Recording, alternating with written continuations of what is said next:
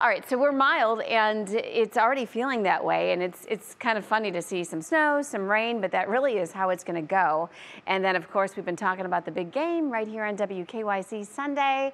Lots of you may have plans to head to family or friends' houses, maybe a little bit of guacamole involved. We'll take a look at the forecast for the weekend. And in the meantime, this morning, so walking out the door to literally temperatures where we should be for highs and even above. And I do have the wind chills on here just for perspective because it's breezy.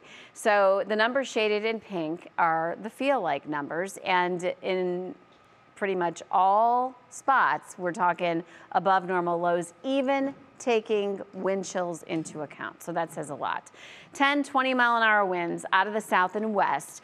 37 is the normal high for February the 9th on average. We'll hit 42 today. We're not going to hit 63. That's the record high, so we're not in record territory. And it's a good thing that we're not, honestly, because we have a lot of snow on the ground. So this gradual little, mild day will melt some snow, but it's certainly not going to cause any huge issues, and that's big. We'll see some sun. And notice that our timeline, if you're looking at the TV, if not, I'll explain, is not even showing a snowflake or a raindrop. It's going to be very isolated. Temperatures regionally getting warmer and warmer, 30s, 40s to near 50 degrees.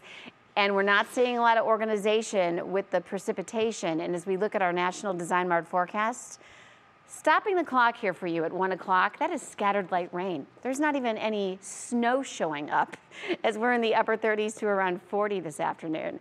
Here's your Union Home Mortgage 7-day outlook. And then from today's weather to some on and off snow showers tomorrow. Maureen, Dave, as I was saying, this is not a big storm system, but it's timing.